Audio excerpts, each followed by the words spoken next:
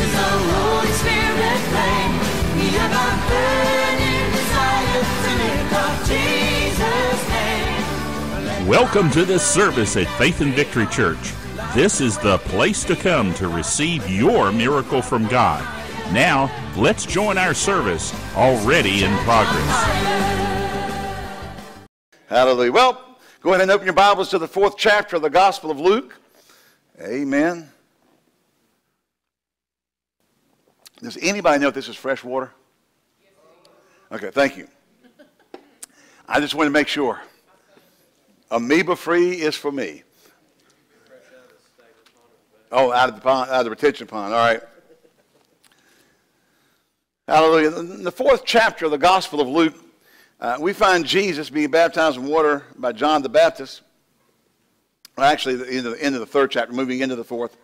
And at that time, the Holy Spirit descended on him and anointed him. Luke goes on to tell us that the Spirit led Jesus into the wilderness where he faced temptations, the same temptations that man faced, and overcoming them, of course, by the power of the Spirit through the Word of God. After the wilderness experience, Jesus returned, not full of the Spirit, but in the power of the Spirit. Let's look at the 16th verse. And he came to Nazareth, and this is what happens. Now remember, verse 14. Jesus returned in the power of the Spirit into Galilee, and there went out a fame of him throughout all the region round about. And he taught them in our synagogues, being glorified of all. And he came to Nazareth, where he had been brought up. And as his custom was, it's good to have a custom to go to church. I said it's good to have a custom to go to church. Now, if Jesus had a custom of going to church, I think all of us people in the body of Christ ought to have a custom of going to church. Instead of finding some little doctrine that tells you I don't have to go to church. Well, a lot of people just go because it's their custom. Well, Jesus did it. And if it's good enough for the Lord Jesus Christ, it's good enough for me. Amen. If it's good enough for the head of the church, it's good enough for me. Amen. I don't have to go to church. Well, Jesus did. Y'all here? Y'all going home? He was under the law. Thank you for that information I didn't have. I'm messing. And he came to Nazareth, where he'd been brought up, and as his custom was, he went into the synagogue on the Sabbath day and stood up for to read. And there was delivered unto him the book of the prophet Isaiah, which is Isaiah. And when he opened the book, he found the place where it was written. See, now Jesus had a ministry, and he built his ministry on this text. Amen. He said, the Spirit of the Lord is upon me because he's anointed me to preach the gospel to the poor. He has sent me to heal the brokenhearted, to preach deliverance to the captives, recovery of sight to the blind, and to set at liberty them that are bruised, and to preach the acceptable year of the Lord, or better translated, the year of Jubilee. And he closed the book, gave it to the minister, and sat down. And all the eyes of all them in the synagogue were fastened on him, and he began to say unto them, this day is this scripture fulfilled in your ears. And they bare him witness, and wondered at the gracious words which proceeded out of his mouth. And they said, is this not Joseph? And I'll tell you, that's where they got in trouble. They got their eyes off the anointing God had on the man. We look at people, we're consumed in this era with the appearance of men. More so than we are if they're anointed or not. If they got a cool look, if they got a cool this, if they got a cool that, we get enamored with them. Well, they must be right because they got all high-tech stuff. That makes them right. That just means they got money. I said that means they just got money. Amen. Don't mean they're anointed. Hello? Have you not figured out by now that man can make man famous? Now, I'm just going to use this as an example, but how many have ever seen the show Ellen? It's about her 4th show. All of us got canceled, nobody would watch it. But Hollywood has an agenda to make her succeed. So they just keep putting her out there and keep putting her out there and keep putting her out there. Don't matter if she loses money or not, they want her out there. Hello? And so everybody, and so now she's hosting the Grammys or whatever because they want her out there. Not the Grammys, the Emmys, you know, the Oscars. They want her out there. They keep putting her out there because they've got an agenda. With the right amount of money and the right technology, you can make somebody somewhat famous or whatever. We got a whole network on there that loses money every month with their news people. Their news people get erased in the ratings every week, every day. And they keep putting them out there because there's an agenda. So what I'm saying is, when we come to the body of Christ, see, that same mindset gets over into the church. And because we want to make somebody famous, that, you know, let's face it, a Christian television network can make or break a ministry today. They can make you famous overnight. All they got to do is bring you in on the big network talk show, have you on there a few times, tell everybody how great you are, and the next thing, everybody in the world wants to have you in their church, and everybody in the world wants to have you come and, you know, want to buy your books and your tapes. So it can be marketed, but it doesn't make it right. See, the church has got to be more spiritually discerning. Well, that's just a stupid statement. Well, of course we are supposed to be more spiritually discerning than the world. Let me try to rephrase that. The church does not need to adopt the world's method of judging things. We judge it as successful because it's big. Hello? I forgot, maybe it was Amazon or somebody makes no money. They sell all the stuff that you get cheap. All the employees get paid. They really don't make any money. Well, does that make it successful? Well, if you're a stockholder, no. You're not getting any dividends? No. Now, I could be wrong, but I believe it was Amazon they were talking about that did that. It is Amazon. Okay. They make no money because they're doing everything so cheap. That's why you get it so cheap. Yeah, we love it, don't we? Yeah, until Walmart goes out of business or all the mom and pops go out of business or everybody else goes. Look, I'm bad about it too. I'll get on there like, I went to the dealership the other day. One of our little fobs, those keys, the big fat keys you stick in your ignition and all that stuff. Well, we got one that's bad. It hadn't really worked right since we bought the van. And I was at the dealership getting the oil change, and I said, how much is it to replace one of these? He said, well, it costs between $230 and $250, plus an hour's labor to program it. You're crazy. They bought that in China for about $2.95. And you want to charge me $250? That's what they charge? I got on the internet. Guess what? I found one. Brand new. I'm going to take it and get a program. $30. Looks just like it. Looks just like it. $30. Huh? It's prettier. That's right, because it's newer. So I'm going to find me a locksmith that programs and have a program. He'll probably do it for half the price the dealership would. Amen. Why did I say that? I don't know. Oh, Amazon. Yeah, because I thought, I ain't paying $250 for that little piece of plastic. So you're crazy. So it didn't work right, and then you go charge me $250 for that? Internet. Amazon. So, anyway, that was all to say that Amazon doesn't make any money. But we judge them successful because they're big.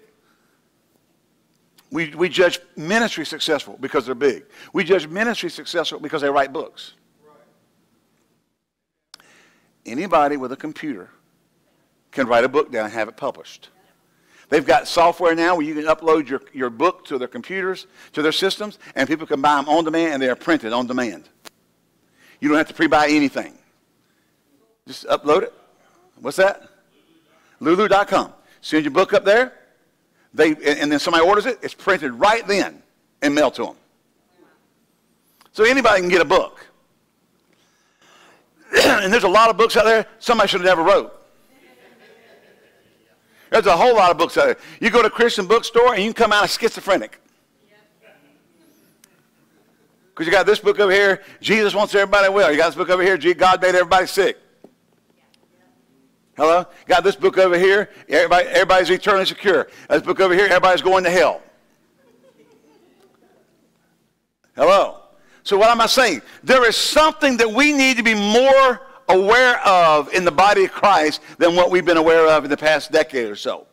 There have been seasons we were, but we've become lethargic. We've been caught up with self. We've been caught up with materialism.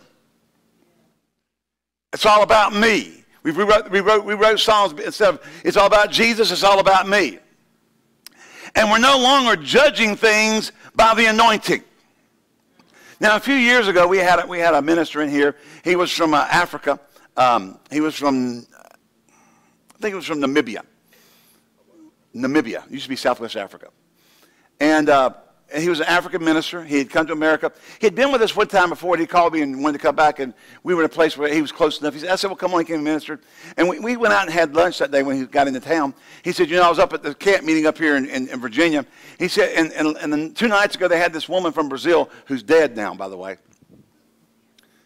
who caused the gold dust to appear. Now, the building held about 3,000 people. That's this camp meeting they set up. They had about 3,000 people there. And she was doing her gold dust thing. And everybody was throwing money in the offerings. He said what she ministered was basically terrible. Just wasn't good. But she had she was gimmicky, the people. They found out later it was all a gimmick. And, listen, I tell you, a lot of these things are. A lot of these things are gimmicks. And see, that messes up when God really does do things supernaturally. When the gimmick people get out there, everybody's a little leery of it. He said the next night a young minister got up, preached the best sermon he heard all week, and 80 people were there. He said if they had stayed for his church service, they would have gotten blessed. They would have got something that could have changed their life. Gold dust on your Bible doesn't change your life. Hello? You know, a little flake or two here. Ooh, look, it appeared on my Bible. It's just like the woman used to have the feathers and the oil come on her. Got slow motion cameras. Found out she had things making it happen. Milked the church out of thousands and tens of thousands of dollars. Because we get caught up. But notice what Jesus said. The anointing came on him. And if you really think about this, not one thing did he say about the anointing coming on him to make people ooh and all over him. He said the anointing came on to preach the gospel to the poor, to heal the brokenhearted, to preach deliverance to the captives, recovery of sight to the blind, set at liberty them that are bruised, and to preach the year of Jubilee. Notice he didn't say one thing about it, making him something else. We've got to start judging once more by the anointing. Is there an anointing there that does these things in aiding the believer? Amen. Jesus was anointed to do these things. Just like Janie said this morning, in the case of Jairus' daughter, he told them, don't tell anybody about this. He went out and started telling everybody. Why? He wasn't trying to make his proclamation. And one reason was he wasn't ready to be revealed in his fullness yet. And then you get all the sensation seekers showing up, and that hurts the anointing. They come for the wrong reason. They don't come hungering and thirsting after righteousness. They come because Elvis is in the building.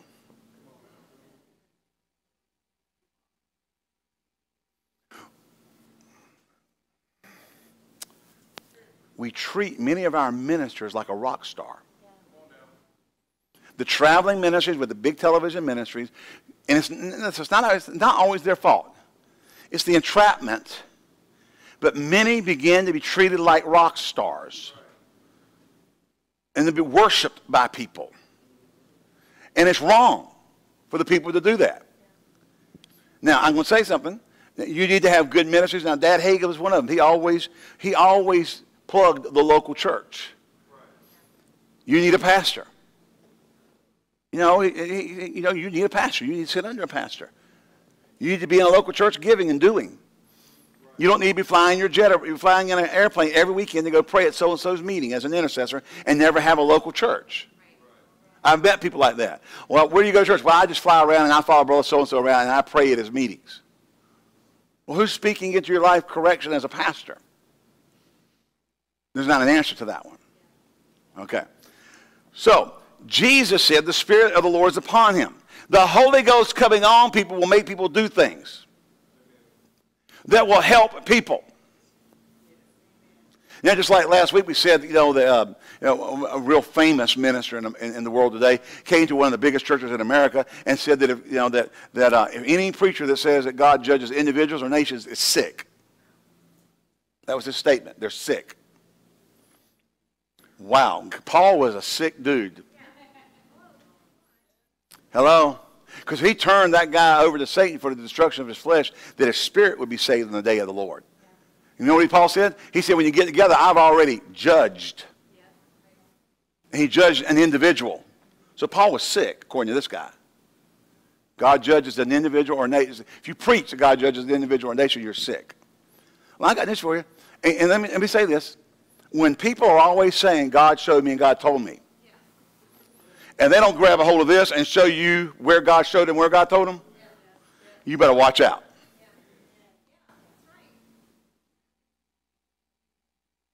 See, the anointing is sent not to glorify a human.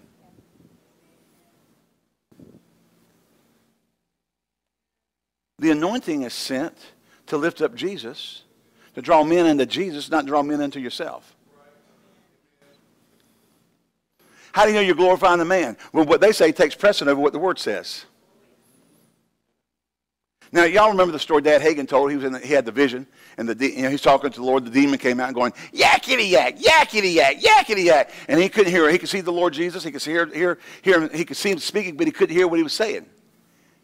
And he's sitting there kind of getting frustrated. And finally, he said, I command you in the name of Jesus to shut up and get out of here. And he says, right after the demon ran out, the Lord turned to him and said, if you hadn't done something about that, I couldn't have. Brother Hagin said, he went, now, Lord, I know I misunderstood you.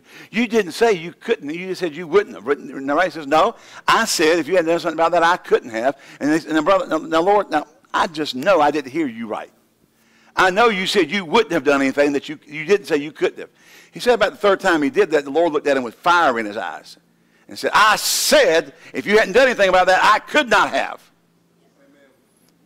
Brother Hagin said he sat there for a second, he looked at him and says, now, Lord, now, I don't mean any disrespect, but your word says that you have to, every word spoken has to be proven out of the mouth of 2 or 3 witnesses. I'm going to need some Bible for that one. And the Lord said, I'll do you one better. He said, I'll give you 4. And he showed him 4 different passages of Scripture about the authority of the believer and how the believer has to exercise his authority. Now, he went out and said, now, the Lord told me this, but then he gave you the Scriptures to back it up. See, anointed people aren't afraid to prove out what they have. If it's the anointing, if it's the Holy Ghost on you, doesn't the Bible say the Word and the Spirit agree? Amen. So if it's the anointing, that's the Holy Ghost, then it's going to bear witness to the Word and be in agreement with it. So we need to be more aware. Just look at somebody gets up and says, well, I was just going to the house and the Lord spoke to me and said this. Really? The same person, I heard them say this one time. They said they were in the car and the daughter was in the back seat and she did something wrong. And he turned around and says, no, that's wrong. You shouldn't do that. And the Lord told him, you're not teaching her grace. And so he stopped and went, what would Jesus do? Now, wait a second. The Bible says the rod of correction drives rebellion from the heart of the child. Amen. He who spares the rod hates his child. There is a training and a discipline. And let me say something. You don't reason with 2-year-olds. They don't cognitively get. What they do get is, if I grab this, my backside hurts. Hello? Are you here? Now, when they get older, you begin to have discussions about reasoning things. Now, the consequences for doing this are this. But still, there's supposed to be consequences for the wrong. Yeah, the Lord told him, now, never gave any scripture, just the Lord told him. The Lord showed him. We can't build doctrines on the Lord showed me. We have to build doctrines on what the Word says. The Word of God is given for doctrine. All Scripture is given profitable for doctrine. Amen? Hallelujah. Glory to God. And so, when Jesus came, now what did he say here? He didn't just get up and say, I'm the anointed one. He read Scripture. Amen. He even went on to say that you're going to say, you will surely say that to be this proverb, physician, heal thyself. Whatsoever we've done in Capernaum, I'll do also in your country. But I say to you, no prophet is accepted in his own country. He goes on and starts quoting more Bible to them about what's going to happen. So if you're anointed, you're not afraid of the Bible. As a matter of fact, your Bible's your buddy. Amen? I'm saying this in a precursor to talking about walking in the anointing. If it's truly the anointing, you won't be afraid of the Bible saying don't do this. Or that's wrong. Or that's out of line. Because if you're truly anointed, you want to follow God's plan. God's will, do it God's way. Amen. Here's the danger. When you start leaving the Bible alone and only go on the feeling of the anointing, Satan can mask the feeling. Or your flesh can mask the feeling. Or imitate the feeling. And make you think it's the anointing. Oh, God's here. How do you know? Well, we sing it. I got it. I got it. I feel him in my hands. I feel him in my feet. I feel him all over me. But you know what? I don't know I got the Holy Ghost because I feel it. I received the Holy Ghost in me because what I experienced is what the Bible said I would experience. So they were filled with spoken tongues, and the Spirit gave them utterance. I know that because the Bible is the Bible for it. Well, how do you know he's here? He said, I'll never leave you nor forsake you. Amen. I'm the friend that sticks closer than a brother. I'll never leave you nor forsake you. I don't know that Jesus is here because I feel him. I know he's here because his word says he's here. Now, it's great when I feel it. But I can't base what I say about his presence because of my feelings. Feelings. Nothing more than feelings. Your feelings are finicky. Y'all remember being in grade school and liking somebody and you send them the letter. I like you. Do you like me? Check yes, no, or maybe. And they send back, no way, Jose. Now you hate them. I hate you. Why? Because feelings are finicky. You can wake up this morning and not feel anointed. Doesn't mean you're not anointed. I tell you, some of the biggest miracles we've had with prayer calls is when I didn't feel a thing. But it doesn't matter. See, the anointing is not based on your feelings. Oh, we like it. Everybody in this room likes the anointing. I love the feeling of it. I love the feeling of the manifestation of the Spirit. You know, I can hear the brush of angels' wings. I see glory on each face. Well, just even if I don't hear the brush of angels' wings, the Holy Spirit's in this place. Amen. Glory to God. Hallelujah. Somebody shout glory. Isaiah said, the Spirit of the Lord God is upon me because he hath anointed me to preach good tidings unto the meek, sent me to bind up the brokenhearted, to proclaim liberty to the captives and the opening of the prison to them that are bound, to proclaim the acceptable year of our God and the day of vengeance of our God to comfort all that mourn. Now, he did not go to the day of vengeance of our God because that's not yet. That's coming. But during the time when Jesus preached that day coming, Jesus stopped there because it wasn't time for that yet. It wasn't time for the day of vengeance. There's a day coming. And I'm not sick to say it. Hello? I'm staying with the Bible. Amen. All right. So, to be anointed, God wants you anointed. Now, we know we're anointed when we're walking in line with the Word and we get the Word's results. Amen. So we're going to preach the Word. Isn't that right? I mean, we have in the Bible all kinds of things. Judges 3:10, the Spirit of the Lord came upon him, and he judged Israel and went out to war, and the Lord delivered Cushan-Rishathaim, king of Mesopotamia, into his hand, and his hand prevailed against him. See, the Spirit of God will come on you, and he'll cause you to walk in freedom and deliverance. Hallelujah. Glory to God. Thank God for the anointing. Thank God that when we're in trouble, his hand can come on us. Now, understand this. Brother Hagin did a series a number of years ago. And I have the series called The Spirit Within and the Spirit Upon. See, we all have the anointing of when you get born again, you have the witness of the Spirit. When you get baptized, you get the infilling of the Spirit. But then you can have the anointing come on you at special seasons or times for special projects. Just special things. Now, I've had anointing come on me sometimes. And at times past, I've never had it come like that again. Now, you wish you could. Wish you could go back and get that again. But see, God's not going to let you get lifted up in pride. And one of the worst things you can ever do is start taking the credit unto yourself. Man, I got 6 people healed last night. Boy, you want an early death? It won't you. It was the Lord. It was his anointing. We minister to the sick. And we say this, our ministry has a special anointing, but it's not us. It's still not me. When we lay hands on cloths of sin, man, it's not Ed Taylor. It's the anointing. It's the anointing that's transferred. You don't take my DNA out there. Hello, they might not want to be Dutch Irish. Our idea of a suntan is freckles running together. My dad's redheaded, and he never got tan in the summer. His freckles would just run together. Hallelujah. Look at Samson. Verse of Judges 14:6, and the Spirit came upon him, mightily upon him, and he rent as he would rent a kid. He had nothing in his hand, and he told down his mother what he had done. He didn't tell them all the stuff he did. Lion came out and just ripped him out. Bear came out and just ripped him up. I mean, Philistines come out and he just eat them up. Until he got lifted up in pride. And what got him lifted up in pride? Waiting on a woman.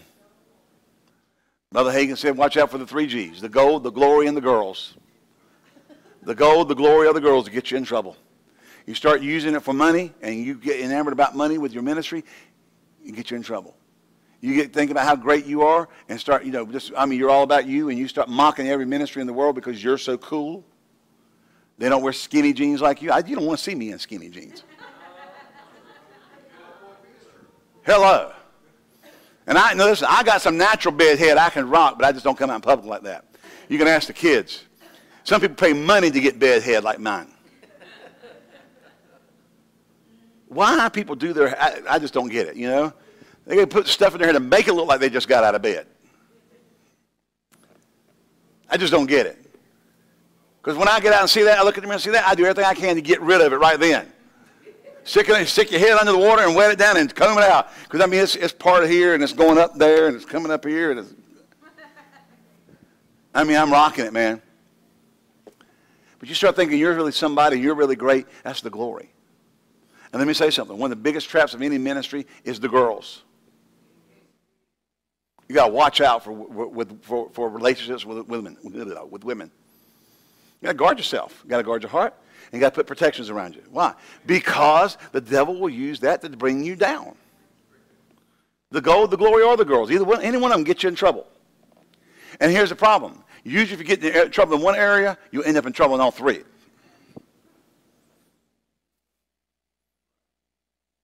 So we have to recognize, we say humble before the Lord. And whatever anointing is on our life, whatever anointing he places upon us, we use it for his glory. We use it to advance his kingdom. And we honor the handmaidens of the Lord. We don't try to use it for ourselves. That went over real big. Thank you. Well, remember Samson got in trouble because Delilah came down and she seduced him. She didn't think he was a hunk. She went first chance she got, she stabbed him in the back. And he knew it. He kept lying to her. And he kept falling for her stuff. And finally, she put the, if you really love me. She threw the if you really love me thing on him. Oh, well, baby, I love you. It's my hair. She got him drunk, cut all his hair off, and then the Philistines are upon thee, and there it was. Guess who went around when he was walking around the grist mill? Thank you, Nathan. He said sloot, not sloth. All right. She wasn't there. Hello? We have to guard the anointings in our life. By staying humble, by staying pure, by keeping our eye on the Lord, by keeping our hearts true to the Word, and making sure, let me say this, making sure what we say under the guise of the anointing magnifies the Word.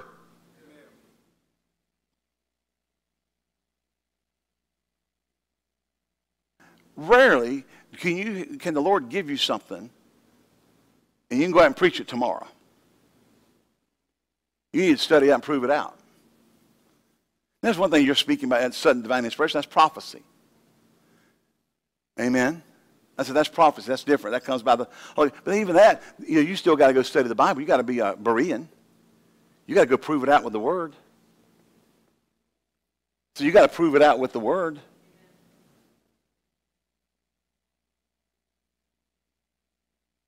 Y'all hear you going home.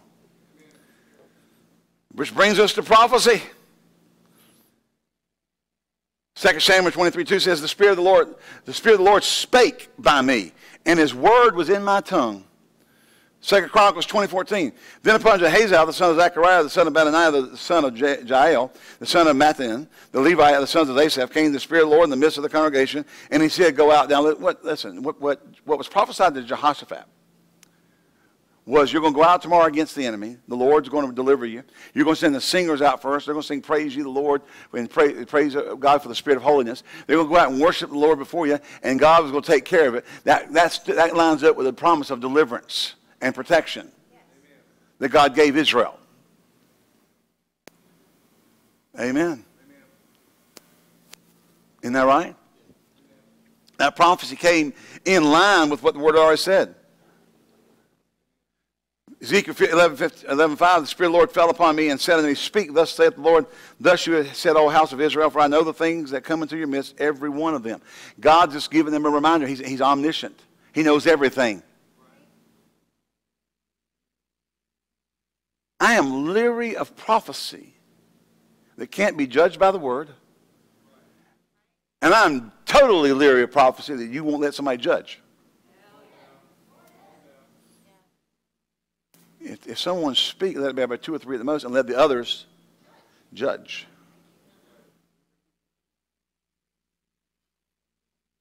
I got to work for somebody. I got to give it to them right then. Oh, no. The spirit of the prophet is subject to the prophet. If you got to give it to them in secret, you don't need to give it to them. Well, who do you need to give it? Call me up. If it's the Holy Ghost, he can wait till you get over here with me. Let somebody judge it. Oh no, we were in church service, we got together and we just prophesied each other. We just prophesied each other. I've been in those meetings. I said, I've been in those meetings. I was a squirrel. I took part in those meetings. Well, I was young and dumb. You don't see them coming to pass. What you do see is people get messed up. Because people start going out because they're young and dumb. You got young and dumb prophesying to young and dumb. What's that? Young squared plus dumb squared. What do you get? Disaster squared. Hello? Now, if it's the Holy Ghost, it can be judged. Matter of fact, it's a biblical principle for it to be judged. When Agabus came down and bound Paul's hands, did he do it in private or in front of everybody? In front of everybody. Philip had 4 daughters, or 3 daughters, I forgot, 4 daughters, came down and they prophesied in the midst of everybody. You look through the Bible and you see these things taking place in public. Amen. Paul told Timothy to fight a good warfare with the prophecies that had gone before him. But you remember that he had laid hands on him by the presbytery. Things were spoken over him publicly, judged. We need to get back to recognizing that the anointing of God is not weird. Now, it may not be normal to the world, but it's not weird. We should be able to go to the Bible and say, well, this is what this is. And what I just said by the Spirit of God, it lines up with these scriptures. So we're not just kind of rattling off, yea, you will marry me, you gorgeous thing, you. Thus saith the Lord, my daughter, soon to be my servant's wife. I got a 3-letter word for you. Run! We need to understand that the anointing of God works in conjunction with the Word of God, and it brings glory to the church, brings glory to the head of the church, the Lord Jesus Christ, honors God, and it also helps people. It doesn't confuse them and mix them up. It helps them. I was in a meeting one time and said, everybody just turn around and find somebody, lay a hand on and prophesy over them. I walked out.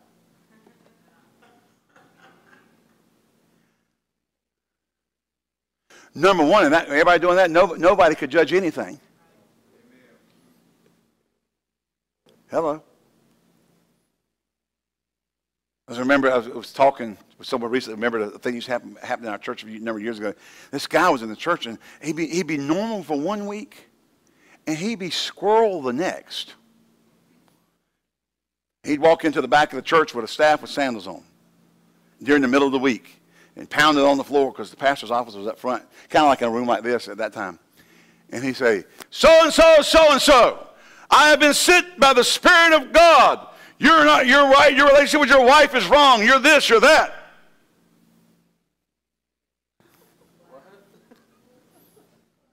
Yeah. Finally, I had to tell him, don't do that again. Don't ever do that again. And it's not the Holy Ghost, number one. 2, relationship with my wife's the best it's ever been. 3, all the things you said were off. It wasn't God. But see, he got a oof. He got a huma-mama. Understand that with the anointings and manifestation, it's there to help. Even judgment's there to help. When God showed Paul what was going on, and he said, I will be with you in the Spirit, and I've judged already what to do. Notice what he said, I'm going to turn such a one over to Satan for the destruction of his flesh, that his spirit might be saved in the day of the Lord. Even that judgment under that anointing was sent to save him from destruction in the end if he didn't repent. Hello? So we're going to let the Holy Ghost do the things he does. We're going to learn to judge him rightly and in line with his word. Can you say amen? In line with his word? Hallelujah. And so prophecy does come. But I am telling you, if it's the Holy Ghost, I just got to say it, I just got to say it, I just got to say it. No, you don't. Now, I've told this before, but because it bears repeating in an example right here. We were at a Bible seminar maybe 10 years ago, so no longer than that, about 15 years ago. Dad Hagin was still here, so it's been 10 years. Can you believe it's been 10 years since he went home? Wow. It's amazing. This year will be 11. So, in the heyday of Winter Bible Seminar, when Dad was ministering, I mean, you'd have Kenneth Copeland, you'd have all those guys sitting up on the platform behind him and stuff. And we'd go and stand in line 6 hours to get a seat. Stand in the rain, stand in the cold, stand in the Tulsa wind. I mean, it'd be 70 today and 29 tomorrow. That's crazy weather out there. And we think it's bad here, you ought to try it out there. And I remember one night, Dad was on the platform, he's ministering, and he just kind of leaned over like this on the podium like he would do sometimes, and he would just... And I'm going to tell you something. The word of the Lord came unto me. For Brother Copeland. Now, I'm over in the side section, about like Benny is, but it's on a much bigger scale. About 4 rows back, and I'm sitting there, and I'm thinking, man, if I make a move for the platform, because Brother Copeland was like 2 rows up, right behind Dad Hagin. But they had a choir loft back then. They've done away with it now, but it was there back then. They sat over 1,000 people in the choir loft. And I see Brother Copeland up there, and the word of the Lord comes unto me for Kenneth Copeland. And I'm telling you, it was all over me. I said it was all over me. I mean, I grew up Pentecostal. I knew the Holy Ghost in demonstration and manifestation. I knew his presence. I knew the unction. Boy, I'm sitting out there, it's all over me. And I'm sitting there going, now, Lord, if I get up and head for that platform, those red coats are coming after me. And I won't talk about the British. I was talking about the ushers at Rhema Bible Church and their red coats. They're going to take me down. And I sit there and I struggle with that, and I struggle with that, and I struggle with that. And then Brother Hagin, he's like this. Kenneth, come here. I'm Brother Copeland. He comes up and he starts to minister to him. Exactly what I got sitting over here. I just wasn't the vessel God was going to use to bring it through. So don't tell me that you can't control what's in you. It was in there. I mean, it was almost verbatim, but it ended up not being verbatim, but it ended up being the complete essence of what he told him. You see? And what kind of was going through me the whole time was, this is for Brother Copeland. I know it's for Brother Copeland, but, how am I going to, we should have been bold and stepped out. No, the Lord told me later. He said, now what I wanted to do was I wanted to teach you that you were hearing my voice. That when I gave that to you, and then I turned around and gave it to Brother Hagin, and he gave it to Brother Copeland, you learned that that was my voice speaking to you. He said, I was just teaching you. I was going to minister to him, but I used that opportunity to teach you at the same time. So whatever you're getting is subject to you either using it or checking that out or making sure it's God wanting you to do that. I've had God tell me things about circumstances and tell me not to say anything about it. You want to. And you say, why? I said, because they won't listen. Now, I've done that before, gone ahead and told me, okay, it just turned into a mess. Why? Because they won't go listen. They didn't want to listen to you. Hard-headed. And it caused them destruction and misery down the road, too. Because they wouldn't listen. Hello? People need to listen. Well, God tells you some things ahead of time, not to be given to people. So the spirit of the prophet is subject to the prophet. What God gives you is still subject to your using it or not, or making sure God wants you to. So if you get something for Karen gets a word for Janice, it's the Holy Ghost, then it'll still be there when you show up and get passed around. Amen. Yeah, but I feel it right there. Well, you don't give something because you feel it. You get something because God told you to. Amen. Amen. It's all right to be judged. What about, or have an elder in the church? Judge it. Somebody that's older in the Lord. Somebody's been trained. Somebody that, that can stand there and go, yeah, that's not, sister, I'll be honest with you, I don't see that being God. Well, I'll look bad. Yeah, it's better for you to look bad than for them to go and follow what you said that not be God. The Lord showed me you're supposed to go to Malaysia tomorrow and win the Muslims. And they ship his head back in a bag.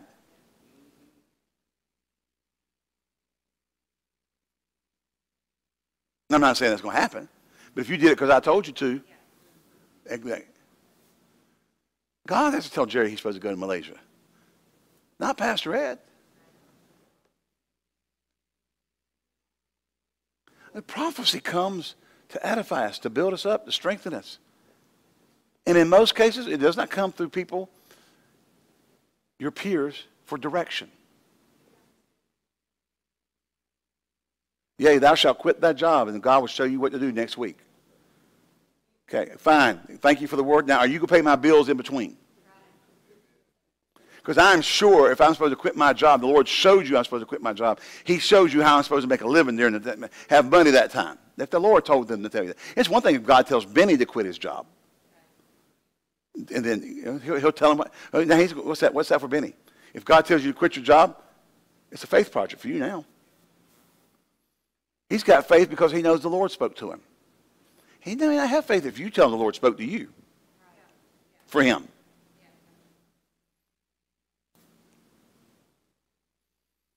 Come on.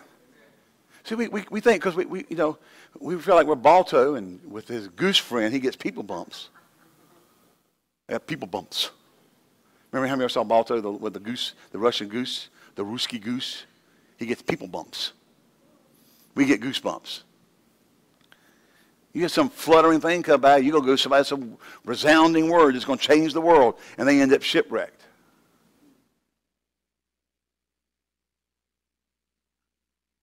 And people need to be careful about meddling in people's lives about their boyfriend or girlfriend or lack thereof, and you go prophesy somebody together or prophesy somebody apart. Hello. You are not God's Dr. Laura, whatever her name is. You're going to go around and prophesy everybody together. Or if you don't like them, you prophesy them apart. It's not prophecy anyway. They are led by the Spirit of God are the sons of God, not by so-and-so's words. Does God? Yeah, I believe God uses words. I know I've had prophecies given to me. But if you go back and look at them, God was already dealing with you about that. It was just a confirmation of what's already in your heart. I've seen Brother Hagin, everybody, Brother Hagin, the prophet, I've seen him stand and say, now, so-and-so, now, I could be wrong. And you tell me if I'm wrong.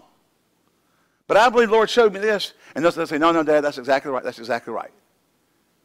That's exactly right. The Lord's dealing with me about that. Been dealing with me about that. We got to be, if we're going to flow in the anointing and be trusted with the anointing, we got to be willing to say I was wrong about stuff when we miss it. Now, I'm going to be honest. Can I just be open? When I was at Rhema, and listen, sometimes we get to Rhema, we're y cubed times d cubed. What's that? Triple disaster. All right? And there was this girl, and she was dating this guy, and I thought, me and my roommates, we thought we just knew everything about God. We wrote a letter back to our home church. Calligraphy pen on parts of paper, we burned the edges of it, to the church in Greenville from the church in Tulsa. Greetings, my brethren. Now, it was my other two roommates who did all the writing. I just kind of got in on it like, yeah, that's cool. Let's do that. Let's add this.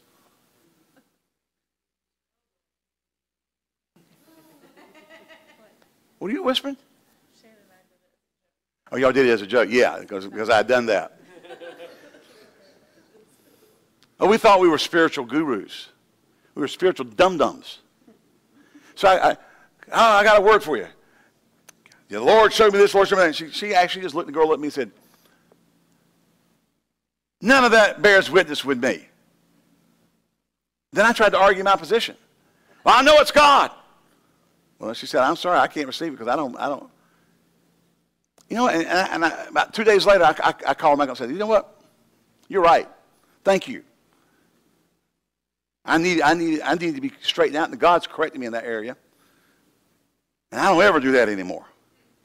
If it's the Lord, it's the Lord. I don't go, I got a feeling that this is wrong. What the Lord said.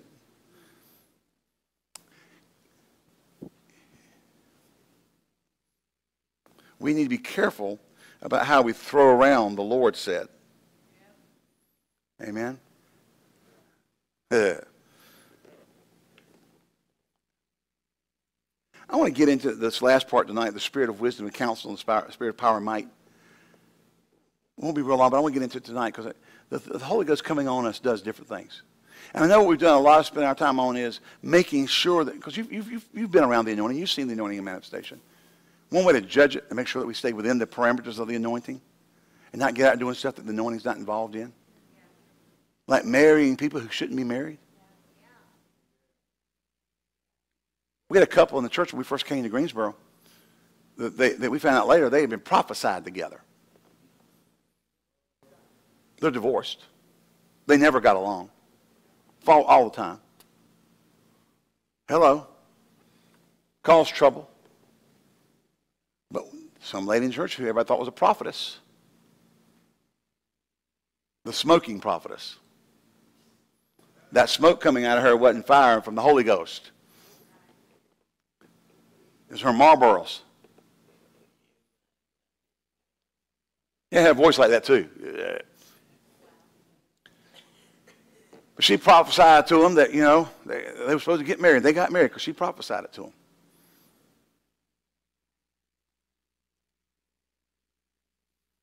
Don't ever. They got married because she prophesied to them. I've been witness to that numerous times and never seen one work out yet. Now, don't say they haven't. I've just never seen one. Well, so-and-so told us we were supposed to get married, and they got married. Now, I don't pray for it to fail, but I can tell you what, I can write down and tell you it's going to fail. It's kind of like that movie, some movie they had out there.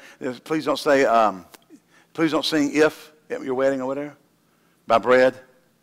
The old song, If by Bread. Remember the old soft rock group, Bread? If you sing If at your wedding, it's guaranteed to fail. Within a certain number of days or whatever. She had it down to science. Well, I think we sang at our wedding. We've been going for 33 years, so you can't use that either. But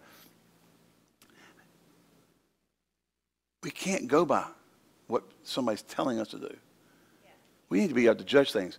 And this is important because if we're going to know the true manifestation of the Spirit, we got to be able to discern the yo-yos, the Looney Tune stuff, what's not God. Hello, the YDs, young and dumbs. Now thank God, if you get young and dumbs and put them off the side and straighten them out, you can get them, you can help them. Most of the time, if they'll listen. Sometimes they won't listen. I listened. Sometimes it's just zeal gone away. And if somebody will take you aside and say, listen, this isn't God, and show you this is not God, you can salvage them, and they could be used of God because they got a heart and a zeal for God. You want them to use the things of God, but you don't want them to get all mixed up in stuff that's not God. Oh, and here's the usual thing. All them old people, they don't know anything. They're all stiff and dried up. They don't know anything about God anymore.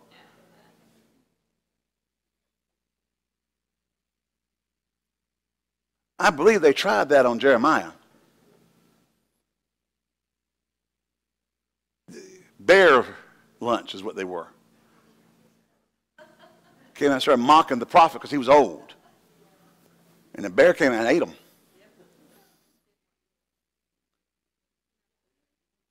One more statement in passing as we get ready to quit.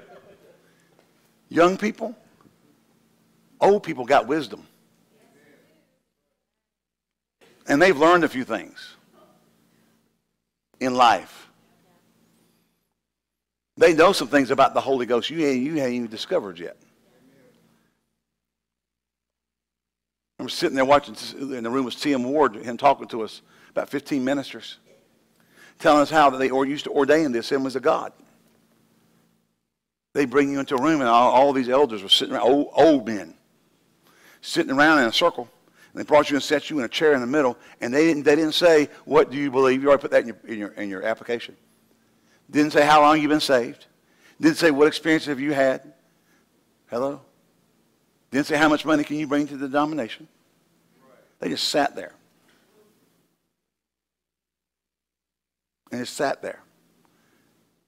And finally somebody said, Brother Ward, what were they doing? He said, they were discerning us. Because everything you put down on paper and all the recommendations you get from people can be manipulated. All be somebody's opinion, somebody not want to say something bad against you.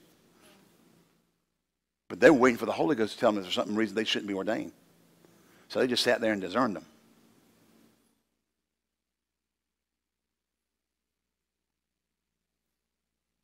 Wow. A little bit different than we do it today, isn't it?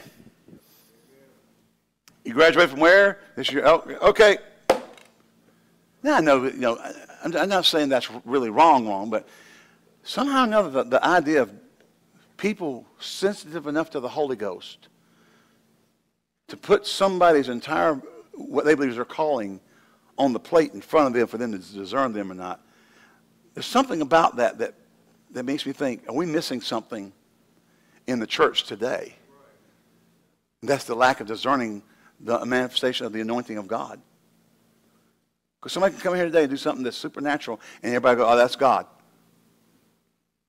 And sometimes it wasn't God at all. They were manipulated by a wrong spirit. So we want to recognize the anointing. We want to judge it by, is it the gospel to the poor? Is it binding up the brokenhearted? Is it delivering the captives? Is it preaching the acceptable year of the Lord? Or is it making them money and making them famous? And everybody said, whoa. And now we're going to talk about the spirit of wisdom and counsel. Because there's some things there we're just not tapping into anymore. Honestly. We're not tapping into some things. We're not connecting with the Holy Ghost in ways we should have been connecting with Him. And there's reasons for it. And the biggest part of it is just lazy. We want somebody else to do it for us. Say, oh me, oh my, or help me, Jesus. We trust that you were blessed by the Word of God and the flow of the Spirit of God in this service. If you would like to contact us, please write us via email at office@fvc.org or using our mailing address, P.O. Box 7752, Greensboro, North Carolina, 27417. If you would like to contribute to our ministry, please go to our website at www.fvc.org and click on the Giving Online button. Thank you, and may God richly bless you for your giving.